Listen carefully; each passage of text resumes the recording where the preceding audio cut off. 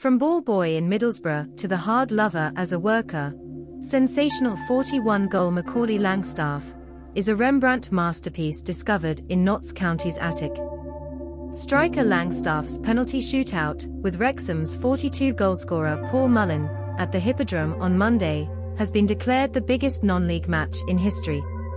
Well-timed, Wrexham's shocking 3-1 loss at Halifax on Good Friday and County's 3-0 win over Wealdstone put both clubs on 100 points at the top of the National League. Before month is out, one will be promoted back to Football League and other will have to negotiate exciting drama of playoffs, where Wrexham was last defeated in a 9-goal madhouse against Grimsby.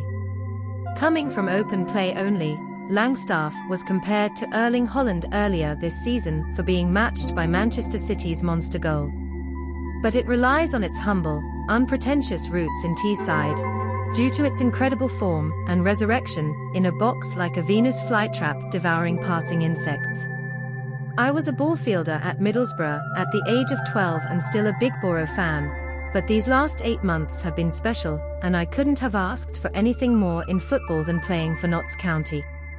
At the beginning of my career, I was a laborer for Stockton Town for about 6 months and playing in front of about 100 people until I managed to get a full-time job in football. Getting out of bed when it was dark go to work motivated me become a professional football player. Vardy and Rickie Lambert, who went to England outside of the league, had this motivation and desire, so there's a way to go if you want. Working in a factory worked for them and they showed what you can achieve. Obviously I'm playing at a lower level than Haaland, so any comparison to him was kind of fun, but it also gives you some confidence to be mentioned in the same sentence as him. I don't have physical characteristics of Haaland, but I can imitate positions he takes in box, because he scores a lot on back post, and if that's good for him, it's good enough for me. Even though people say scoring goals is the hardest part of football, I don't believe it, because my teammates pass 3 players and put them on a plate for me in the box. But you have to respect what Paul has done for Wrexham this season, and the comparison starts with the numbers we've reached. He's a proven striker not only at this level, but also in the 2nd division, and he's had an incredible season. I only spoke to him once, when we played against each other on Meadow Lane earlier in the season.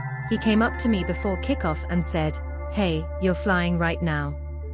He's very respectful of him. It's great that someone who's had such a great career so far has admitted it to me, and there's no rivalry between us. We're probably pushing each other to score as many goals as we can. I've never set myself a goal, because if set of 20 and reach it, I could be comfortable with that and never want to live in that space, or be less motivated. County and Wrexham have scored 212 goals between them this season, with Langstaff and Mullin scoring 83 of them. Ridiculous, but incredible. It would have been a disgrace if both hadn't regained league status. Wrexham has been out of EFL mainstream for 15 years, while Magpies slid right through hood of wagon in 2019. County boss Luke Williams said, "Targets turn the world around in this industry, and now that you look at it, we completely robbed Gateshead to sign Macaulay for £50,000.